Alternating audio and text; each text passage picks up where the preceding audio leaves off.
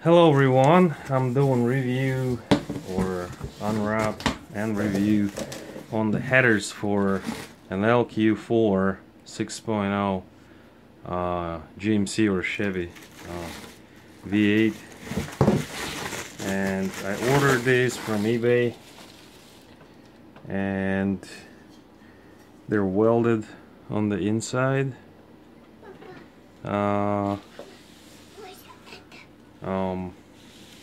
I believe they will be changing color after installation.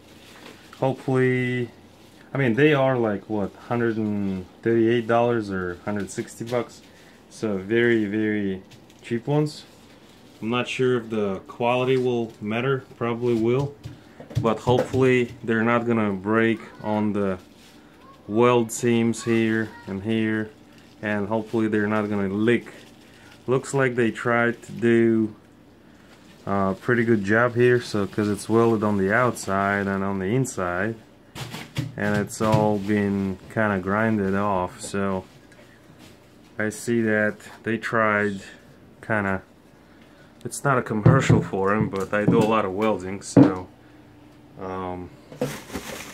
I see they tried to actually do a better product, and you can't beat the $100-some price for it.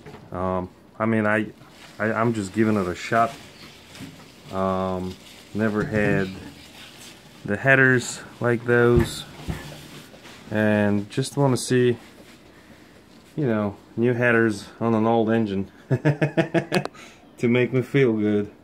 Anyways, and actually they're cheaper than even factory ones, and they're much lighter than the factory. Gaskets are, well, they're some paper gaskets. I'm pretty sure they will be blown out, so just hold it here. I purchased GM like, I don't think these are GM, but they're GM like gaskets.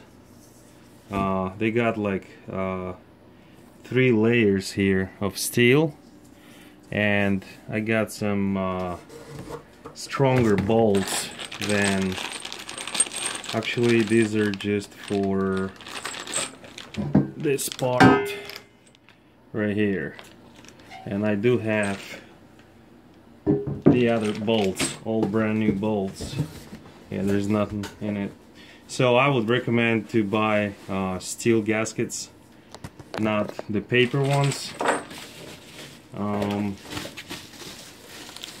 so you don't have to redo it, you know, a little later.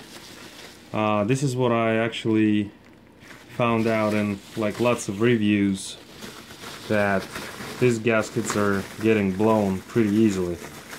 I'm not sure about these. I will install this one for sure, and I will install this one and this one, so hopefully they will be doing okay. But the headers are, yeah, I'll do the steel ones. Okay, so thanks for watching. Good luck on your projects, and hopefully it's been somehow helpful for you guys.